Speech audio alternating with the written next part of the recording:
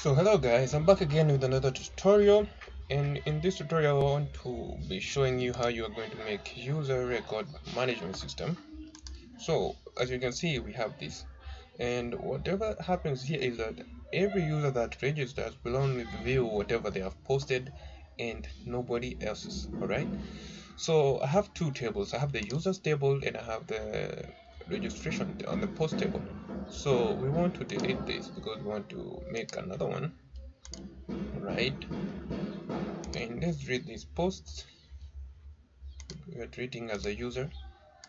So what we actually want to do, we want to make a page. So I have these two things here, post and users, but we're just going to make it from scratch again.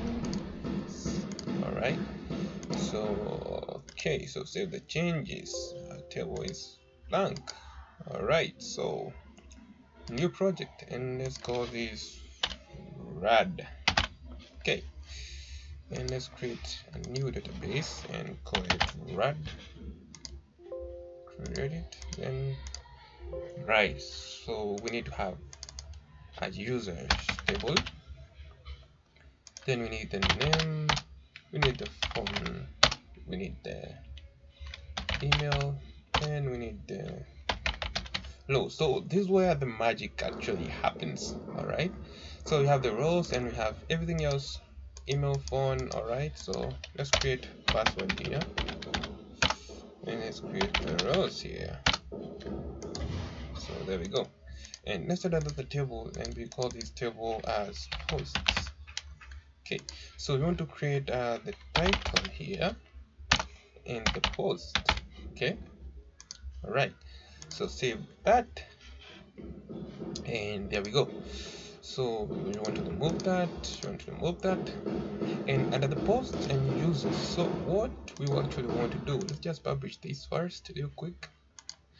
And you see we have the post and the users. All right, so what we actually want to do, we want to make an authentication system. So what you want to do is that you want to come to users, let's give it name, for the password field, for the user ID leave it as the ID, and the email leave it that way. Profile photo, we don't have any field that handles that, so we leave it like that.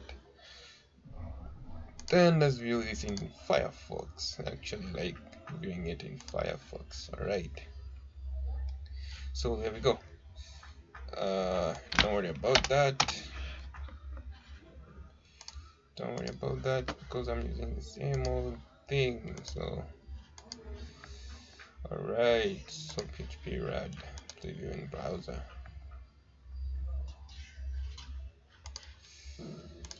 All right,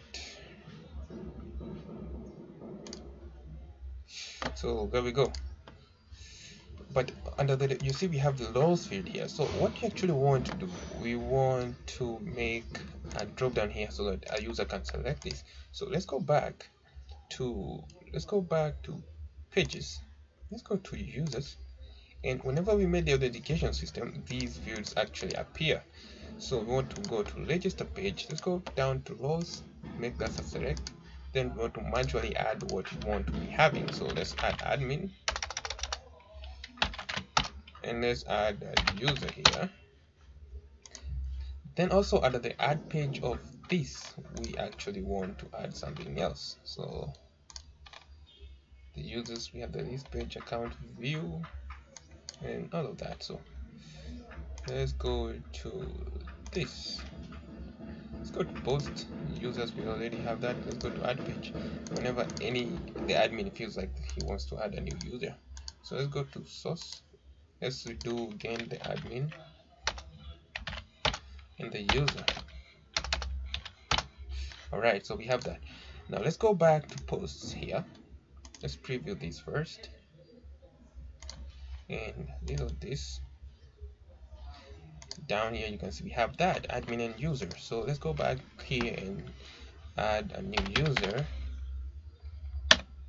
add to 07 whatever, so add user to user.com. Let's go to password. Those we're just going to give them a user, submit. So there we go, we have the post. Alright, as you can see this. So let's make this HTML editable field.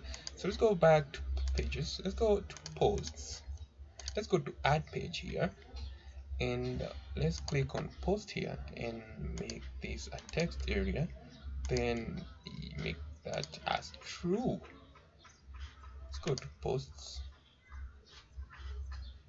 and as you can see this now as true. Okay, so close that. Now what we want to do now, we want to allow these permissions here. So let's click this and go back to rows. As you can remember, we made the rows. You want to delete that and you want to add another one. Since we made the admin, remember the capital A, and we also need to add the user, remember the capital U. Then for the admin, you actually want to toggle check everything there.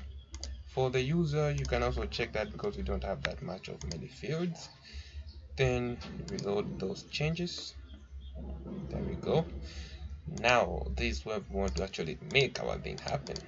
So as you can see, it's checking out from the post table, so we need a field that will handle this. So what we want to do, we want to come back here to the pages field. Let's go to the pages, let's go to posts, and let's go and add two fields here. Let's create posted by, so this is what will be handling all of that, and that's okay. So let's go back to posts, click under the posted by. Now you want to make a default value of user name. All right, then you just need to preview that. Okay, so let's go to user record management, and at this, let me show you how you're going to do this real quick. So as you can see, under the post, a user can actually edit this. So we don't want them to edit that.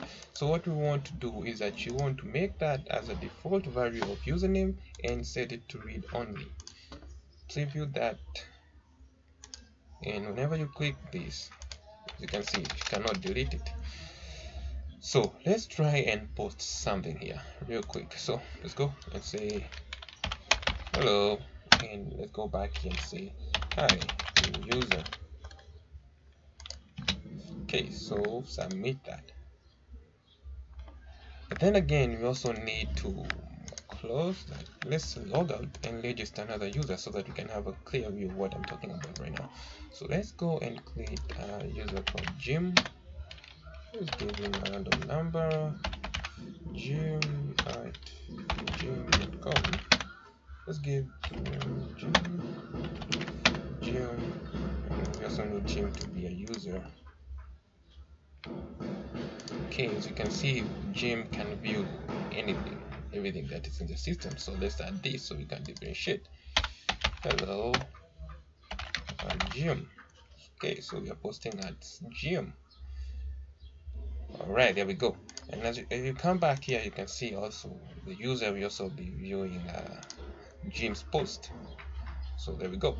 So we want to allow every user to only view whatever they posted. So let's go to posts here. We'll be using this field and posted by, the one we just created, and set that to name.